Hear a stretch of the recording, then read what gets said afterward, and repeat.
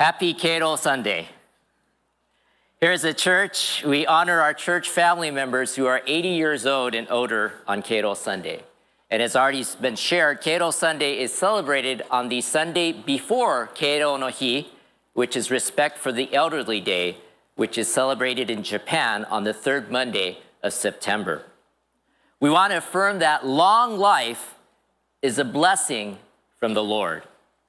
In the Bible, long life is associated with a loving relationship with God. Psalm 91, 14 through 16, it says, "Because he has loved me, therefore I will deliver him. I will set him securely on high because he has known my name. He will call upon me and I will answer him. I will be with him in trouble. I will rescue him and honor him. With a long life, I will satisfy him and let him see my salvation." These are God's words to those who love him. God speaks blessings over those who love him. People in the Lord, are we not the people who love God? As such, are we not here this morning to express our love to God through our offerings of praise and thanksgiving to him? And as those who love him, God blesses us with his presence, protection, and provision. And such blessings also include long life and his salvation. So those of you who are 80 years old and older are truly blessed of the Lord. And we celebrate that blessing with you as a church family. A couple of Sundays ago, I talked about Abraham. And as we saw, Abraham's faith in God continued to grow throughout his lifetime. Well, to be specific, Abraham's faith in God continued to grow in his old age. Remember, he was called by God to leave his own country and family to God's promised land at the ripe old age of 75. He was then given the child of promise to him and his wife Sarah when he was 100 years old. And many years later, Abraham was told by God to offer Isaac as a burnt offering. Now, it's not in my notes, but just for those who don't know the story, no, God stopped that. God did not want the burnt offering. God provided a separate sacrifice. 念のために、この話を知らない方のために、この生贄は神様は受け取りませんでした。神様は供え物を捧げられ、そしてイサクは守られました。But his faith was challenged. しかし信仰は試されたのです。So each step of the way, Abraham's faith in God grew, and his ability to humbly obey God grew as well. Thus, all of us here this morning, whether we are 11 years old or 80 plus years old, or however old we may be, can learn from Abraham's example of faith in God and growing in that life of faith. Although we recognize Abraham as the father of faith, there was a time when Abraham didn't live boldly or courageously as a person who fully trusted in God.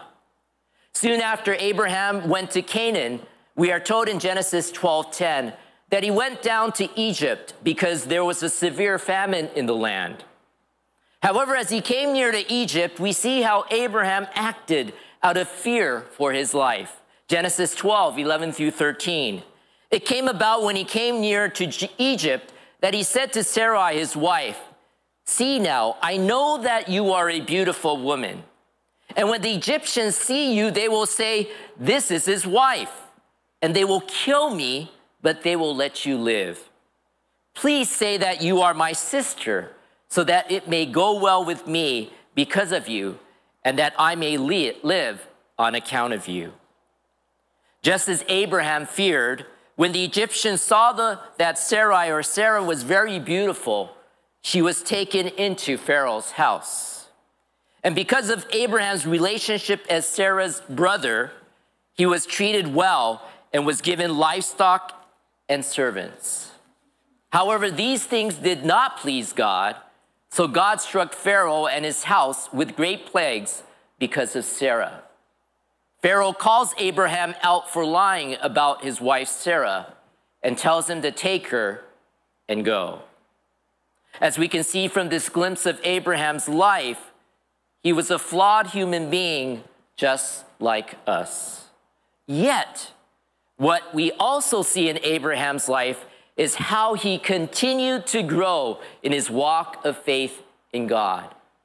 We saw this last Sunday as Abraham humbly gave his nephew Lot the first choice in where to settle when it was determined that they needed to part ways.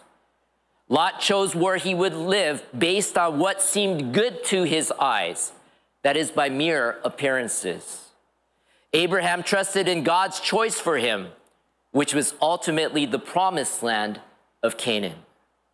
As Pastor Okura challenged us to do, Abraham learned to live by faith and not by sight. As Abraham's faith in God grew, he also learned to live courageously as well. We see such courage displayed in what is recorded in Genesis 14. In Genesis 14, 1 through 2, we are told of 4 kings in the eastern part of Mesopotamia who sought to dominate the land of Canaan by subjugating 5 kings who lived there. The battle of these 9 kings takes place in the valley of Siddim. In the process of this battle, Abraham's nephew Lot was taken captive along with all those who lived in Sodom and Gomorrah. Having been told of Lot's captivity, Abraham responded swiftly.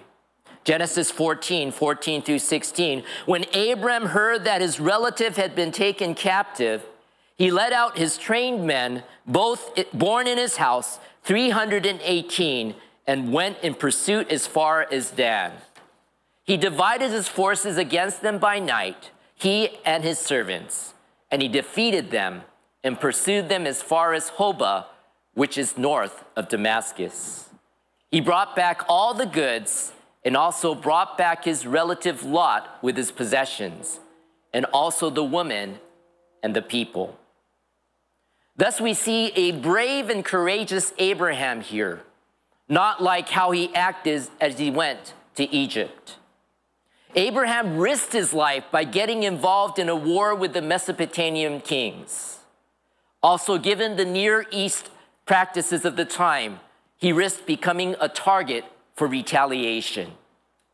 Regardless of these concerns, Abraham took with him 318 men and went into battle against an alliance of 4 armies.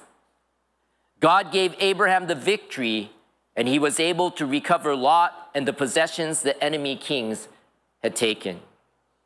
If Abraham had acted based on what he saw with his eyes, he probably would not have gone into battle.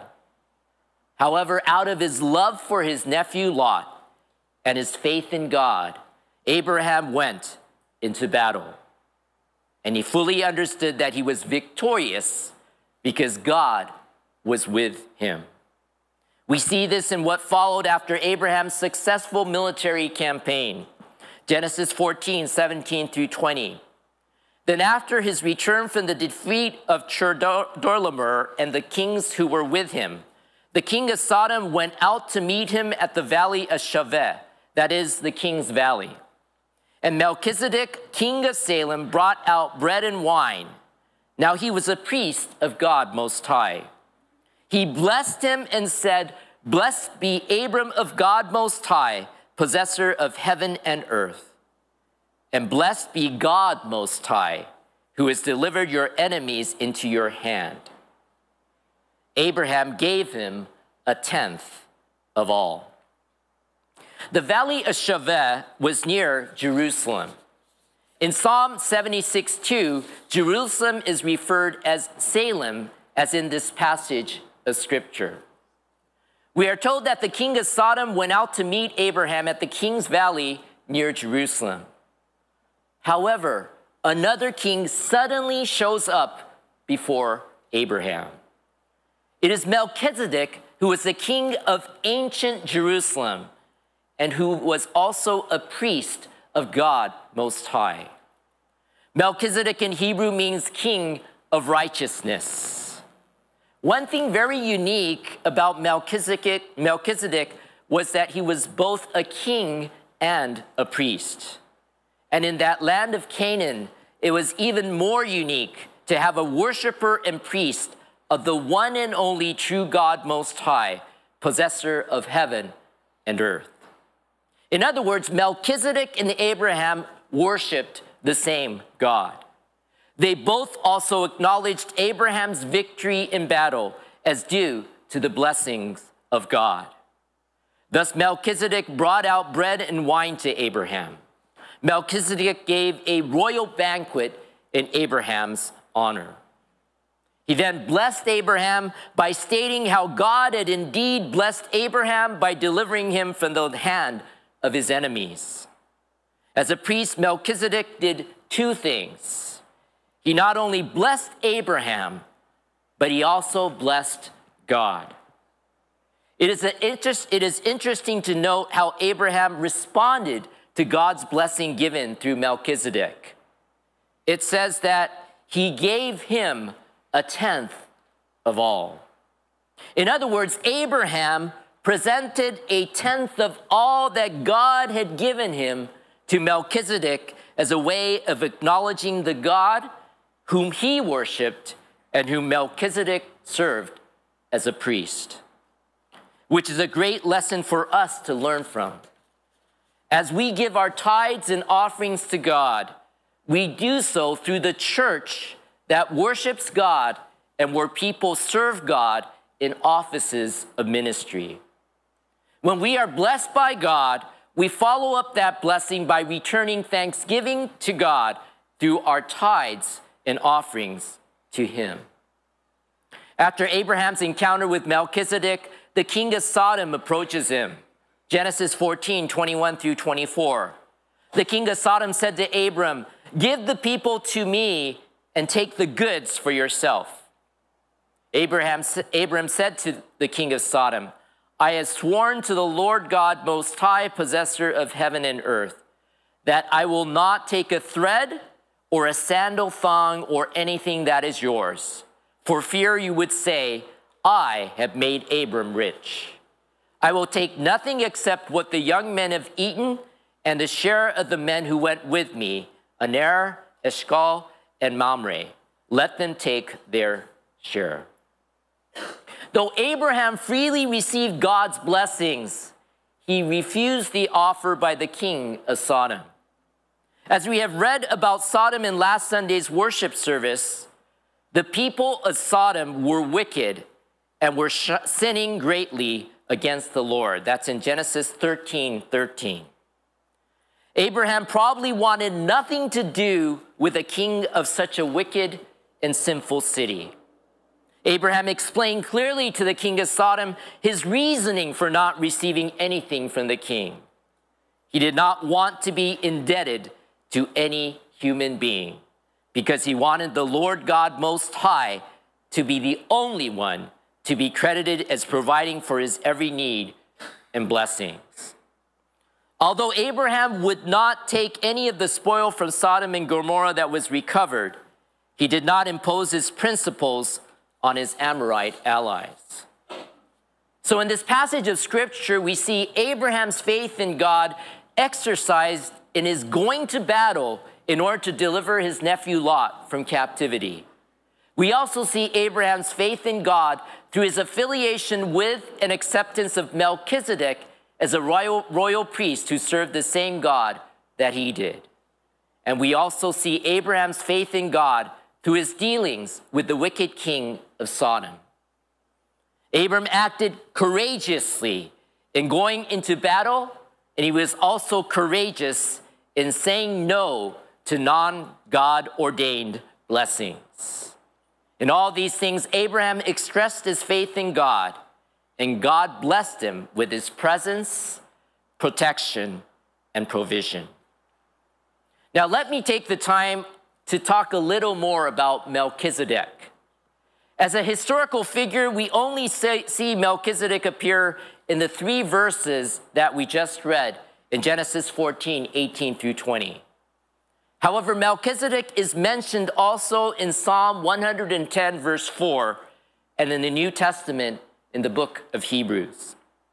Psalm 110 is a psalm of David, and it is understood to be a messianic psalm. In fact, the first verse of the psalm is an oft-quoted verse in reference to Jesus as the Messiah in the New Testament. Psalm 110 and 1, "The Lord says to my Lord, sit at my right hand until I make your enemies a footstool for your feet." Many of you are probably familiar with this verse. Have you heard that verse before? Maybe. In that same psalm is the following, Psalm 110, 4. "The Lord has sworn and will not change his mind. You are a priest forever according to the order of Melchizedek." This being obviously a messianic prophecy, it is pointing to the fact that the Messiah is a priest forever according to the order of Melchizedek. This idea is expounded upon further by the author of the book of Hebrews, Hebrews 5, 5 through 10. "So also Christ did not glorify himself so as to become a high priest, but he who said to him, 'You are my son, today I have begotten you.' Just as he says also in another passage, 'You are a priest forever according to the order of Melchizedek.' In the days of his flesh, he offered up both prayers and supplications with loud crying and tears to the one able to save him from death, and he was heard because of his piety. Although he was a son, he learned obedience from the things which he suffered. And having been made perfect, he became to all those who obey him the source of eternal salvation, being designated by God as a high priest according to the order of Melchizedek." Here in these passages of scripture, we see clearly that Jesus is a high priest forever according to the order of Melchizedek. At the same time, we see in Jesus his obedience to God and his suffering, and how he became to all those who obey him the source of eternal salvation. The significance of this is further explained in Hebrews 7. Hebrews 7, 1 through 3. "For this Melchizedek, king of Salem, priest of the Most High God, who met Abraham as he was returning from the slaughter of the kings and blessed him, to whom also Abraham apportioned a 10th part of all the spoils, was first of all, by the translation of his name, King of Righteousness, and then also King of Salem, which is King of Peace. Without father, without mother, without genealogy, having neither beginning of days nor end of life, but made like the Son of God, he remains a priest perpetually." The writer of Hebrews demonstrated that Melchizedek is a type of Christ. He did this by noting that both Melchizedek and Christ Jesus are a king of righteousness as well as a king of peace. He also pointed out that both are unique in that they have neither beginning of days nor end of life and remains a priest perpetually. However, Jesus Christ is superior to even Melchizedek, because Jesus Christ is not just our high priest, but as the Son of God has made atonement for our sins through his sacrifice. This is how the writer of Hebrews wraps up chapter 7 by highlighting that what Jesus has done for us. Hebrews 7, 26 through 28. "For it was fitting for us to have such a high priest, holy, innocent, undefiled, separated from sinners, and exalted above the heavens, who does not need daily, like those high priests, to offer up sacrifices first for his own sins and then for the sins of the people, because this he did once for all when he offered up himself. For the law appoints men as high priests who are weak, but the word of the oath which came after the law appoints a son made perfect forever." As our heavenly high priest, Jesus continues to bless us who love God.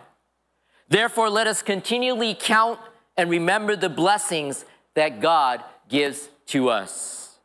Let us also continually express our gratitude to God for the many blessings we have received from him by giving a tithe to the Lord. Abraham met Melchizedek only once in his lifetime. It came after a key battle in his life. We may meet Jesus only once in our lifetime. This encounter often comes during a key battle in our lives. Are you going through such a battle right now? Perhaps it is a health issue you are battling with. Perhaps it is a financial issue you are battling with. Or maybe it is a relational issue you are battling with. But more importantly, at some point in our lives, we will all face a battle that will involve our very life. It will be a battle within your heart that will expose your need for a Savior. Whatever your battle may be, turn to Jesus, and he will meet you at where you are at. He will give you victory that only he can provide for you. He will give you deliverance and save you. We are assured of this through Jesus' words to his disciples. John 16:33. These things I have spoken to you so that in me you may have peace. In the world you have tribulation, but take courage. I have overcome the world. We are also reminded of our victory in Christ through what the Apostle John has written. 1 John 5, it says, for whatever is born of God overcomes the world. And this is the victory that has overcome the world, our faith. Who is the one who overcomes the world? But he who believes that Jesus is the Son of God. And the testimony is this, that God has given us eternal life, and this life is in his Son. He who has the Son has the life. He who does not have the Son of God does not have the life.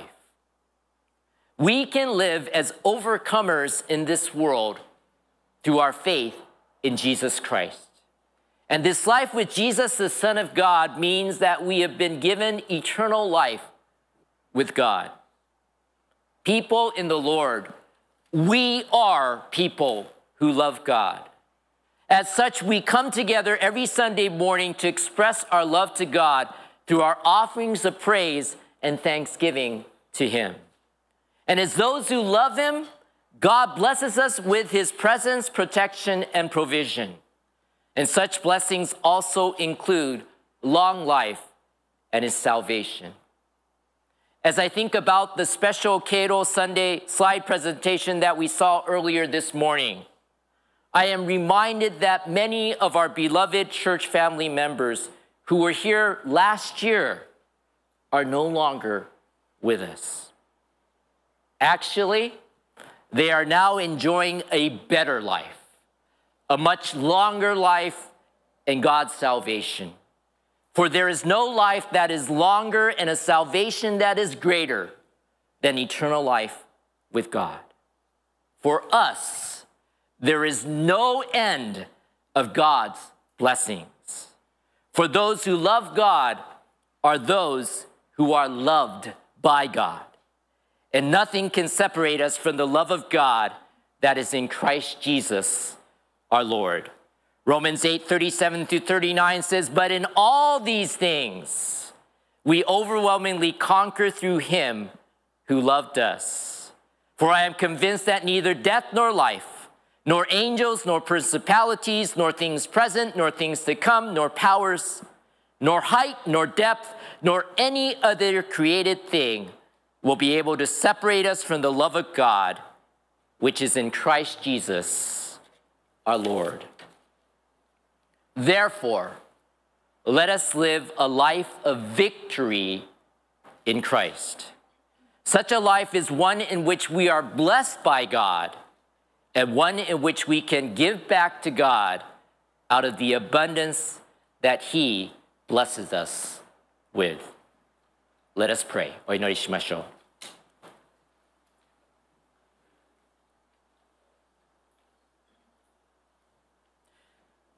Dear gracious Heavenly Father, 恵み深い父なる神様、Thank you for your love for all of us and sending us your Son, Jesus Christ. 御子イエス・キリストを使わしてくださったあなたの私たち全員に対する愛に感謝します。We thank you for the blessings you have given to us throughout our lifetime. 私たちの生涯を通してあなたが私たちに与えてくださった祝福に感謝します。As part of such blessings, thank you for the long life and your salvation that you have given to the elderly in our church family that we honor today. そのような祝福の一部として今日私たちが敬っている教会家族の高齢者に与えてくださった長寿とあなたの救いに感謝します。Thank you also for blessing us with eternal life with you through Jesus Christ.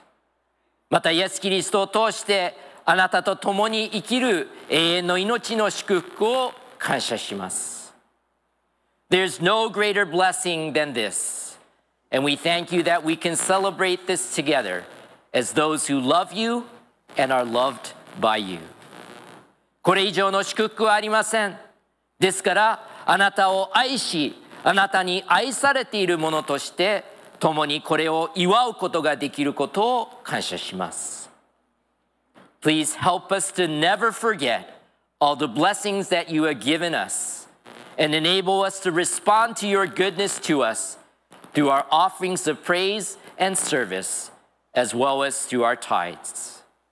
あなたが私たちに与えてくださったすべての恵みを決して忘れることがないように、そして賛美と奉仕の捧げ物を10分の1献金を通してあなたの慈しみに応えることができるようにしてください。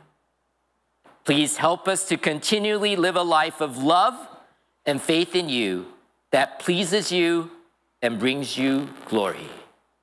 あなたを喜ばせ、あなたに栄光をもたらすようなあなたへの愛と信仰に満ちた人生を送り続けることができますように、どうか私たちを助けてください。We pray this in Jesus' holy name. イエス様の聖なる皆によって祈ります。アーメン。アーメン。